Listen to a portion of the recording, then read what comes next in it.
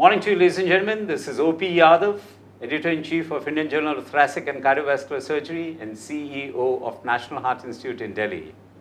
It's indeed our proud privilege to have with us the Professor David Taggart. Thank you.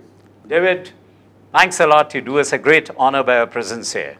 That's very generous of you. Thank you. David is Professor of Cardiac Surgery at Oxford and a great innovator and a scientific brain. Thank you. David, so much ink has been spilled on total arterial revascularization and yet hardly any blood spilled on it. What do you think is the reason that 80% of our conduits still are venous conduits? Well, that's a great question, and I'm often asked this because it shows that most people's practice doesn't really follow the best evidence, at least in terms of patency of conduits. So even a current contemporary analysis of vein graft patency from the 5 trials of radial artery versus saphenous vein show that by 5 years, almost 25% of veins are occluded. And that's really similar to data that we've known going back over 2 decades. On the other hand, there's very robust angiographic evidence that both ITA grafts remain patent at up to 90% out to 20 years. And we now know without any doubt that the radial artery has substantially better patency than vein grafts at 5 years. So why surgeons have been so reluctant to take advantage of this naturally improved patency that arterial grafts have isn't really clear. So what do you think should we be doing to drive that point home? That is it that we need to incentivize use of IMAs through financial incentives, or there should be a legislation by the bodies, by the regulatory authorities, that it is mandatory to do these?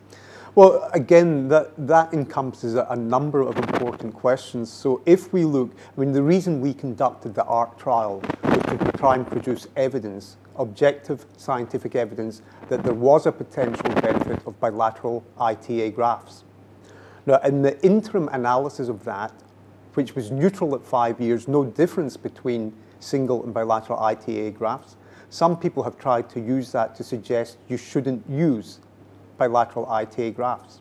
But you have a 10-year results now, do you? Yeah, so just before we come to the 10-year results, there was an important signal at 5 years that there appeared to be a survival advantage almost approaching statistical significance in patients under 70 years of age. Okay. And as you have correctly said, we will have the 10-year results of that trial completed by around June of this year. Okay. Well, we will be with abated breath looking forward to the ART trial. And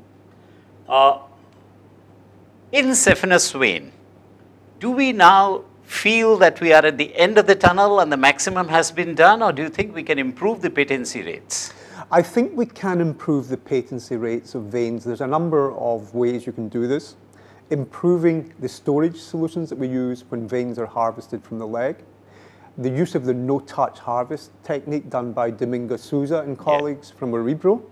The work done by Ki-Bong Kim in the Save Rita trial, where if you attach a vein to an ITA, the patency rates seem very much better, and perhaps that's because of the fact that the ITA releases nitric oxide into the vein. And the other innovation which I'm working on just now in Oxford is the use of an external stent for vein grafts. And our preliminary analysis of this at 1 and now 5 years looks very encouraging indeed in improving the saphenous vein graft patency. Well, good that you preempted that, and I was going to bring you to the West trial.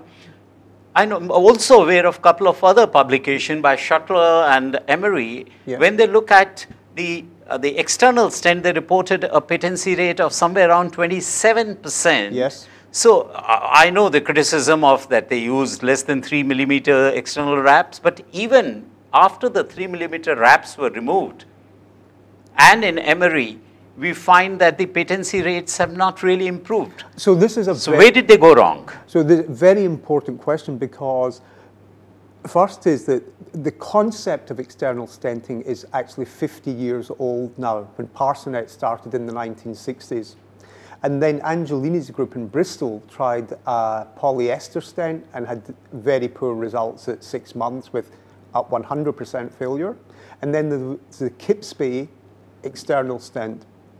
And the results with that have been uniformly poor, as you have said, patencies of about 30% at 1 year. If you look at the current data we have from our VEST-3 trial, that's a 180 patient randomized trial, we produced an interim analysis of that for AATS last year, and the patency with our external stent, the so-called VEST stent, is 90% at 6 months. So there's a dramatic improvement in the patency if you use the appropriate tool. So what different did you do to bring the patency from 27% to 90%? Again, very good question. But it's quite a simple answer, is that the previous devices that have been used are really quite crude in comparison to what we use. We use a very flexible, very thin stent, which supports the vein but is kink and crush resistant. So it's simply, the technology is so much better now than it was even 5 years ago. And how do you hold it in place? They were using fibrin glues, any adhesives? That's correct. And fibrin glue is known to cause inflammation in the adventitia of vein grafts. But the stent I use has memory. So once you stretch it over the vein, it stays there. You don't need to stitch, suture, or glue it. Wow. So, ladies and gentlemen, we just heard Professor David Taggart. There is no match to total arterial revascularization using bilateral mammaries. And he has already hinted that at 5 years, there was some kind of a suggestion of the survival curves diverging. And at 10 years, hopefully, we will see evidence in the ART trial to support or at least address the critiques who are not taking to bilateral mammaries, that there is no evidence base. However, saphenous vein is not down and out. If you look after it technically well, store it well, not over distend, and maybe some cell-based therapies, and things like putting it to IMA to increase the nitric oxide, and the external stents, in which David is working on his VEST-3 trial, the results may improve in the future. Well, David, thanks a lot. And we appreciate your help and support to our association and to the journal. Well, thank you for interviewing me. Thank you for having me at the meeting, and it's great to meet old friends. I have many friends in India, so thank you for inviting me to the meeting. Thanks a lot. Thank you.